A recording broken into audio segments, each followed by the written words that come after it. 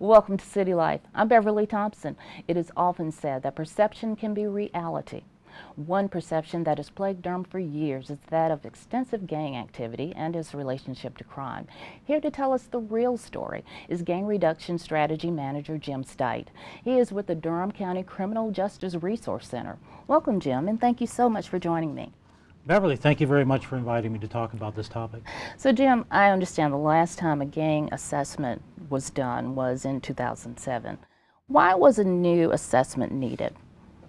Things have changed over time with the gang situation. Just like any business updates their business plan, or the city might update their capital improvements plan, the steering committee decided that it would be a good idea to update a gang assessment so we would have absolutely the most recent data available to look at this problem in our community and be able to address that. Anybody can pick it up and really understand what it's about and to draw their own conclusions.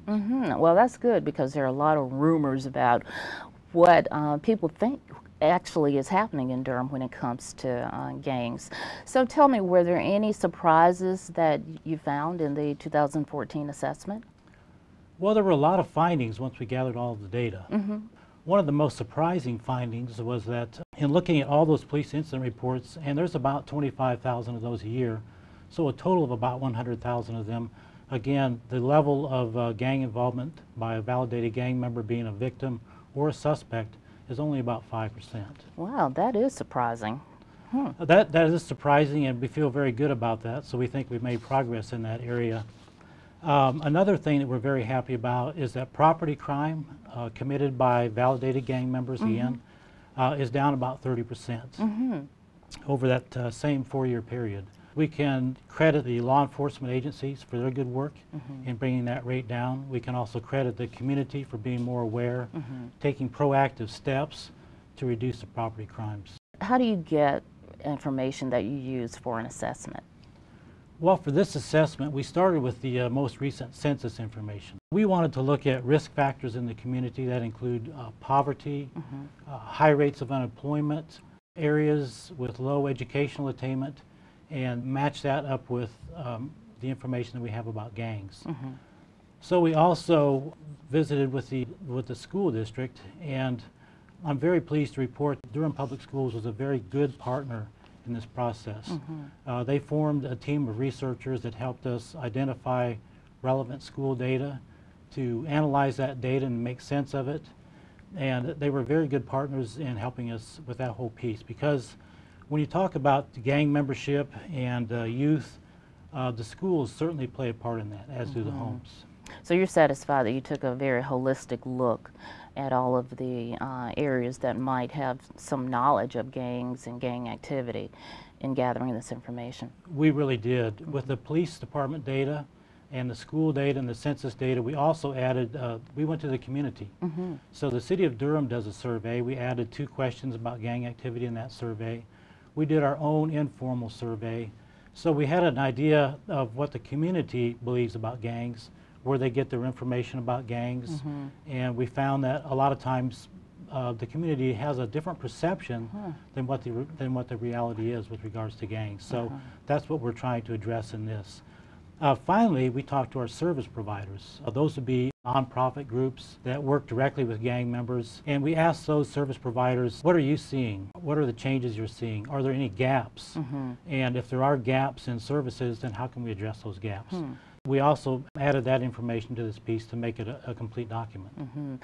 So let me ask you then, what do you think has changed between 2007 and now to change the numbers so drastically? Well, the 2007 study was done because there was a high community concern about gangs.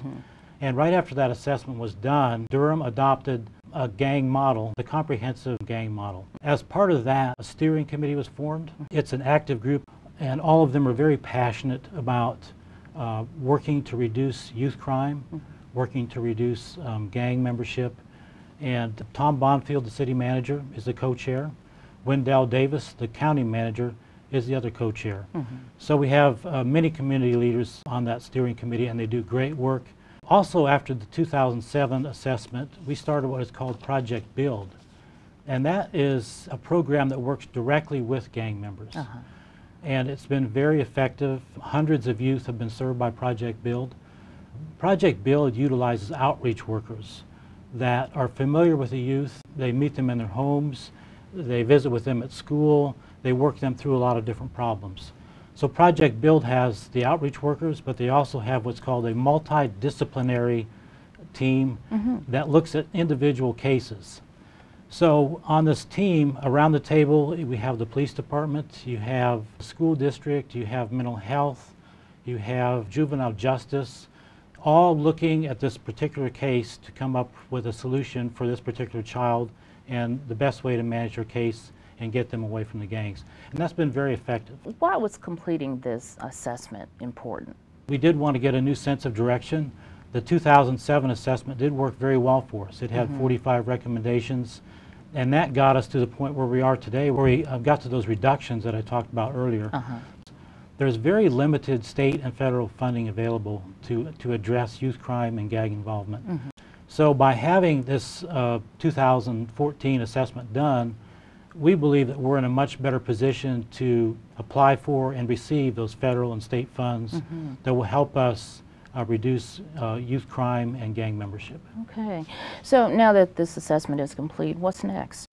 We have several recommendations based on the research, and I'll start with law enforcement. Obviously, we want to reduce the level of violent crime. And mostly in this area, I think we're looking at aggravated assaults with multiple victims and perhaps the use of a weapon. We really want to get the guns off the streets. So that's another recommendation, to remove more guns by whatever means we can from the streets. We really want to make sure that our very young, our 14 to 16-year-olds aren't involved in crime and criminal activity. So it's very important to us to start working with youth at a very young age, even in grade school, to ingrain in them to stay away from gangs. The schools really are going to focus on truancy. We all believe that if students are not in school, there's a much greater chance that they'll be in trouble. So the first thing we have to do is accurately quantify that truancy and then find the underlying reasons. What we've found so far, there's some surprising reasons why kids are truant, but we don't have the whole picture yet. And of course, we want to increase graduation rates for the Durham schools and make sure that all the youth of Durham are prepared for a productive life. So if our viewers want to look at the full assessment, where can they find it? That assessment is easily accessible on the Durham County website. Okay. All right. So just go to the Durham County website. And that's right. All right. Sounds good. Well, do you have any closing thoughts you'd like to leave with us about the current state of gang activity in Durham and where we need to go as a community? When we look at youth crime and gang membership, it's not just the law enforcement, it's not just people like me, it's not just service providers, it's the entire community that needs to be involved. Please read the assessment. It may be different than what you currently believe now. And then find a place to plug yourself in, because there is room for anybody and everybody to assist us in this effort. And we look forward to working with the community. So if someone is interested in doing something, can they contact you and you can engage them in the right service They can area? certainly contact me and I'll put them in the right direction. Great, great. Jim, thank you so much for joining me. This is very impactful and is one more reason I think Durham is one of the leading communities in looking at what is really out there in terms of gang activity and facing any challenges that we have as a community. Thank you, Beverly. All right, thank you again. We've come to our break, but please stay with me for the second half of City Life. We're going to take a closer look at what a new accreditation for the Durham Police Department means for solving crimes. We'll be right back.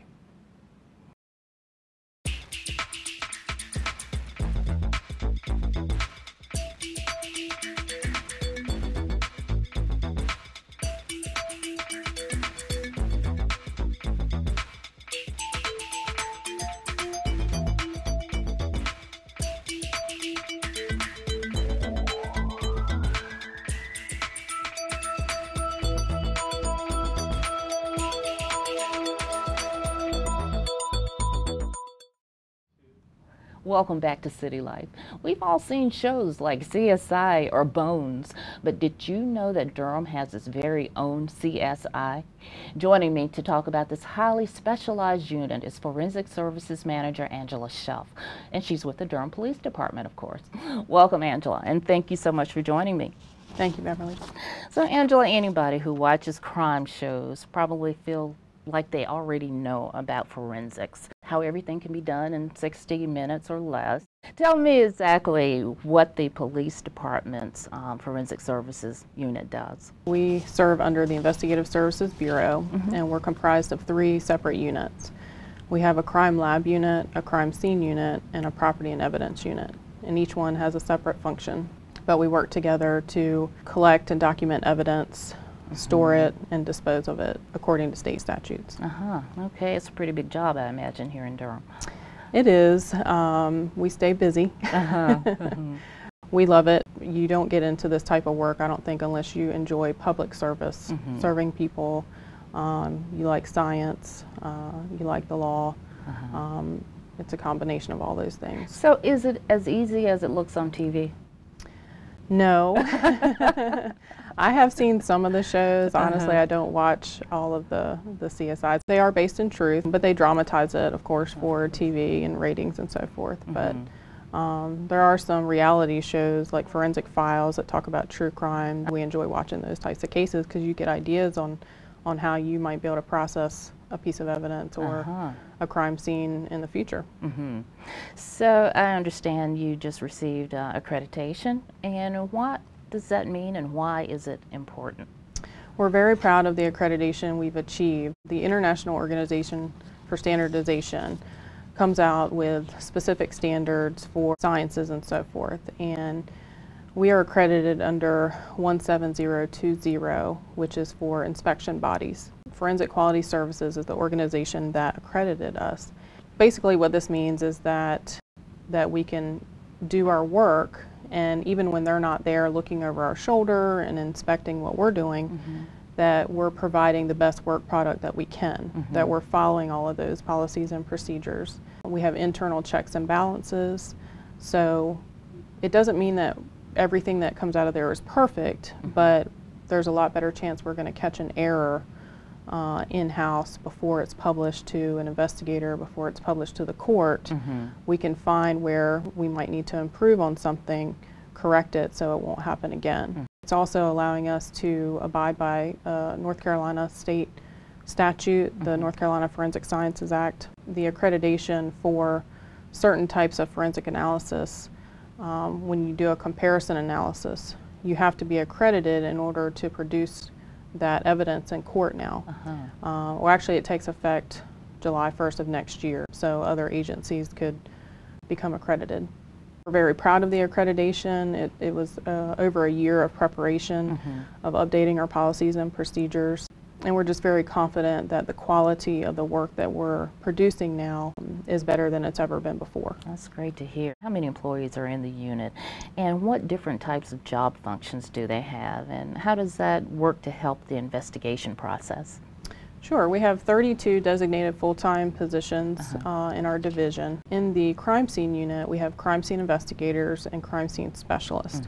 Now, the crime scene investigators are fairly typical of what people know as a CSI.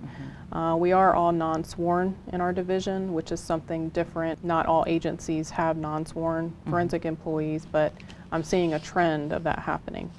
But the crime scene investigators, they respond to any and all crime scenes in Durham, from a property crime all the way up to an assault or a person crime.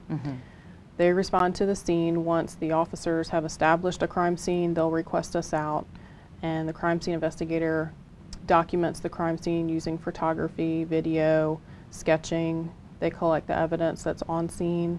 They may actually process some of the evidence on scene, looking for fingerprints or shoe prints or other types of evidence. They collect it, they bring it back to the laboratory. The crime scene investigators also process evidence in the lab for fingerprints. So if it's something that they can't do on scene, or we can do it better in the crime lab, then they'll bring it back to the crime lab and try to get that evidence. Our crime scene specialists are senior crime scene investigators that have at least 3 years of full-time experience, and they supervise the crime scene investigators. So we have one crime scene specialist on each squad of crime scene investigators. There's a specialist. And then we have a forensic supervisor who supervises the crime scene unit. They respond to major scenes. They do a lot of the administrative work. Now, what would be a major scene?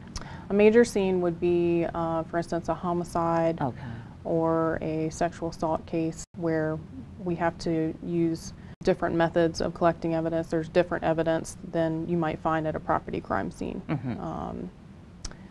Guns or body fluids, different things like that that you may not find at a property crime scene. So we consider that a major scene. We have different rules about, you know, how soon you need to get the casework finished, depending on the type of crime it is. And then we have our crime lab unit, and in our crime lab we provide firearm and tool mark analysis, digital forensic analysis, and latent print analysis. Now the firearm and tool mark might sound fairly self-explanatory. We look at firearms and ammunition, as well as tool marks that are left at crime scenes. We can actually compare if a pry tool was used, say, to break into a home, and we find a tool on a suspect or nearby, we can possibly ascertain whether or not that tool was used in that break-in by taking a cast of the tool mark that's on the door frame or wherever the break-in occurred. In our digital forensics lab, we analyze cell phones, computers, and anything that stores data. And as you can imagine, there's not many crimes nowadays where there's not a cell phone involved, so that section stays extremely busy. And then our latent print analysis, we look at fingerprints and palm prints that are collected from crime scenes or collected from evidence.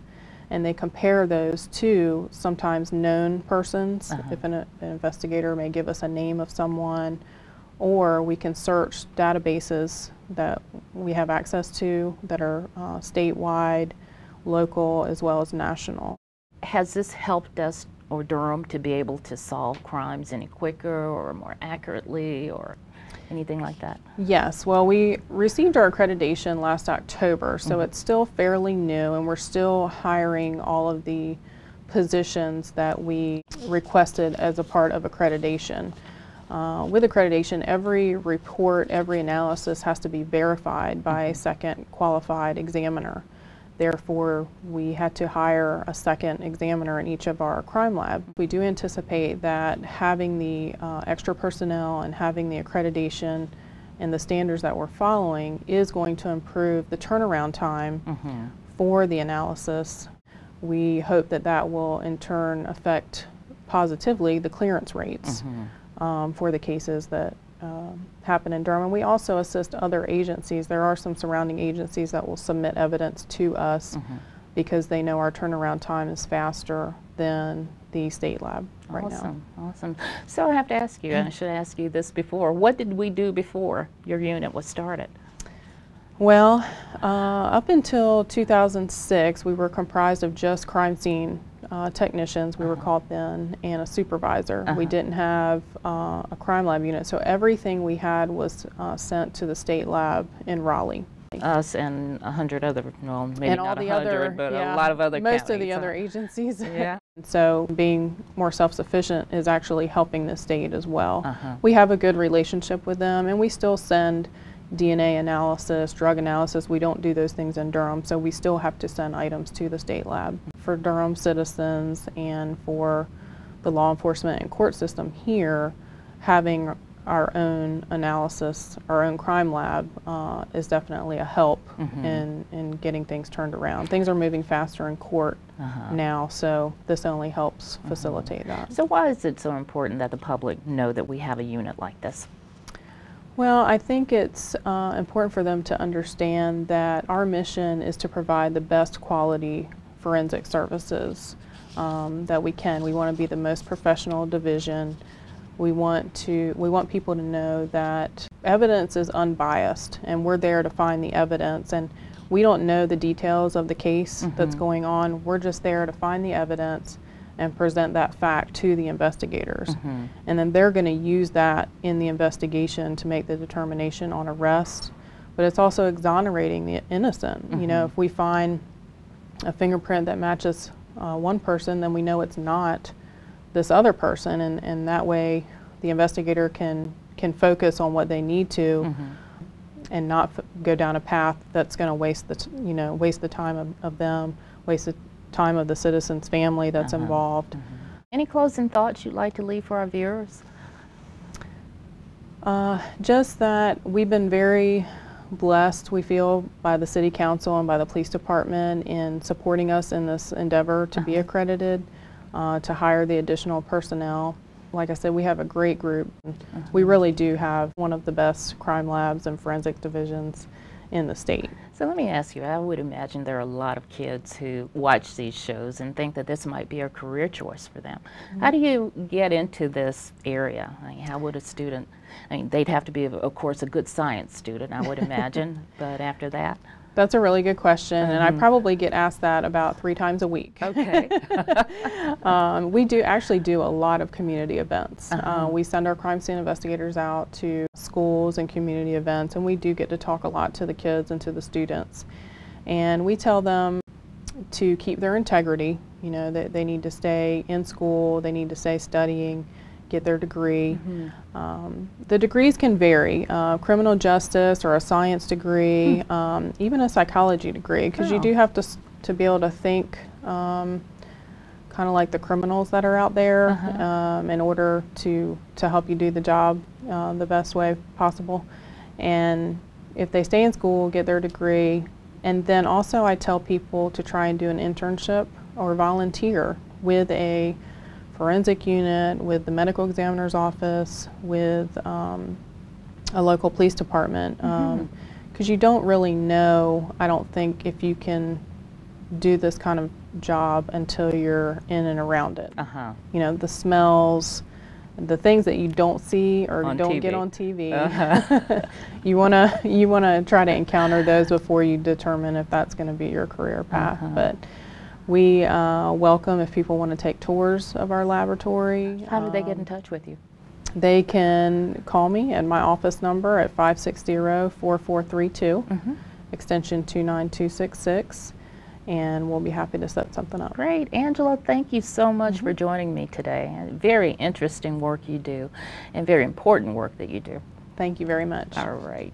Well, that does it for City Life. Don't forget to like us on Facebook and follow us on Twitter and watch us on Durham Television Network and on YouTube.